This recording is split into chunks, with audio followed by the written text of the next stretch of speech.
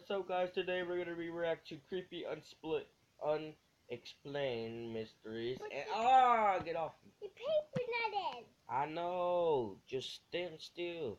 And animated by Llama Arts and Mr. Nightmare. Subscribe to them and subscribe to me and like, comment. And let's get into this. Dad, you. Shh.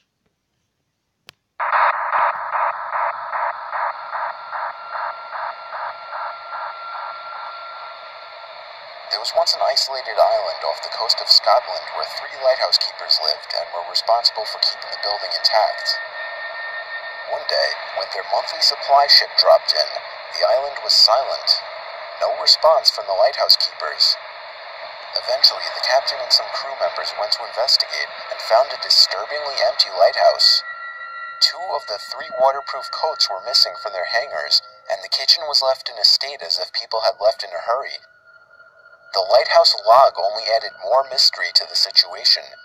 The log described how one of the keepers wouldn't talk, and the other continuously cried for hours.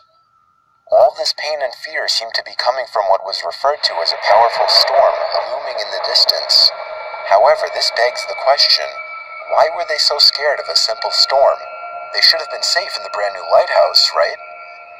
The log goes on to talk about how they all sat close together and prayed for the storm to be over. The final log states, "The storm has passed, the skies are calm, and God is over all." Their bodies were never found, and the cause of their death is still a mystery to this day. The most accepted theory is that they somehow got swept out to sea during the storm, never to be seen again. But one final detail remains, one that scared the captain and his crew to the bone. The powerful storm described in the log didn't exist. There were no storms reported in the area. In fact, the skies were calm all day.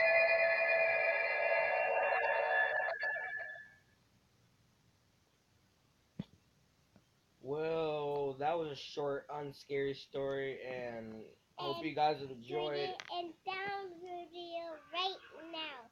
And I hope you enjoyed the video. I hope you like. Right. I hope you link to this channel and Right. and share my videos. And right.